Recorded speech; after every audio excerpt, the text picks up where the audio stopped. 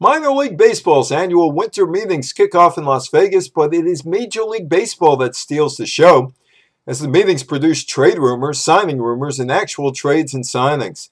But dig a little deeper, and some of the problems that are facing the baseball industry will more than likely come to the surface.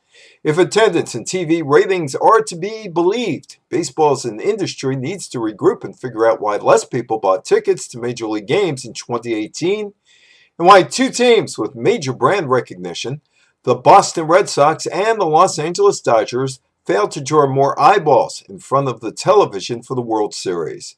Major League Baseball is still pulling in a record amount of revenue. There are 4 franchises looking for stadiums: Arizona, the Anaheim-based Angels, Oakland, and Tampa Bay.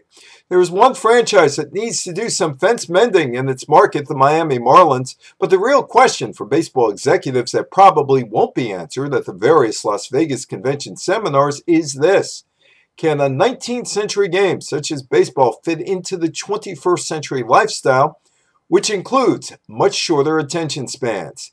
Games are long, but not much longer than what is perceived as the more popular National Football League, where games fit into a 3-hour window.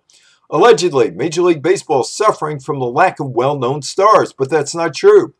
Major League Baseball Commissioner Rob Manfred criticized Mike Trout for not promoting himself. Manfred doesn't have LeBron James or Tom Brady, but the NFL's New England Patriots quarterback Brady doesn't do much product promotion. LeBron James is an international star, but he has branched out beyond the National Basketball Association. Baseball as an industry is doing well financially. The baseball industry needs better self-awareness. I'm Evan Weiner for the Politics of Sports Business.